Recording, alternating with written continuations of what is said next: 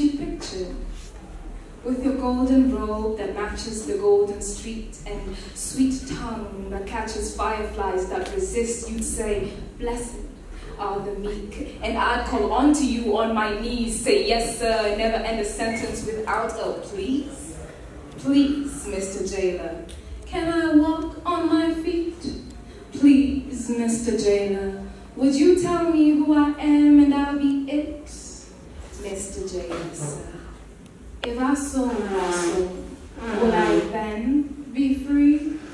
Please, Mr. Jailer, tell me the freedom of which you preach. Look at me when I speak. Am I not as quiet as I seemed? Even the chains around my neck, your nails ripping off my seams. What is it you said to me? You are the perfect sacrifice. An intelligent pauper who wants more and feels. Drink.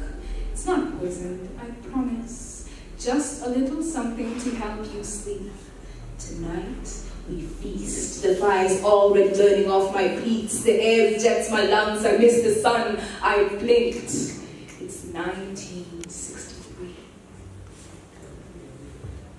Green moss on the three-stone stove.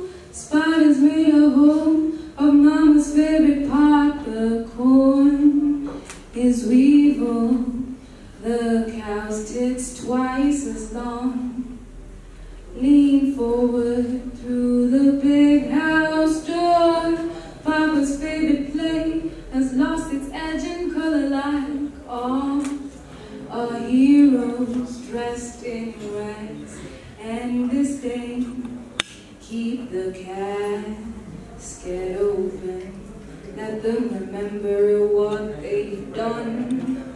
Keep the casket open, where our heroes truly lie. Look at me.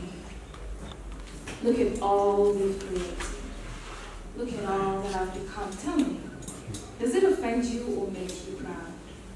You who fed off my tears. Did it make you wonder every time I chose to swallow my pain and smile? To drown the flesh and bones that carry my soul, wear my blackness like an armor, then adorn my melanin like a throne.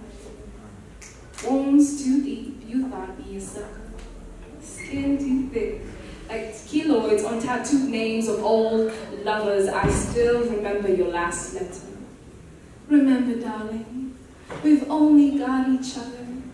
Well, look at me now, standing on my own 2 feet.